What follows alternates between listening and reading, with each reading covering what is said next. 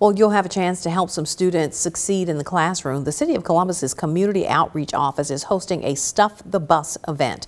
Donations are being collected at the agency's offices next to the municipal complex on Main Street. School supplies will even be taken at National Night Out on Crime locations in the city this coming Tuesday night. Organizers say that this is a good way to make sure every child has the tools they need to make the grade this school year.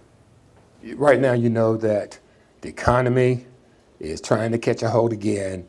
People are struggling, some people are, and we just want to make sure that we do our part. Community outreach means community outreach.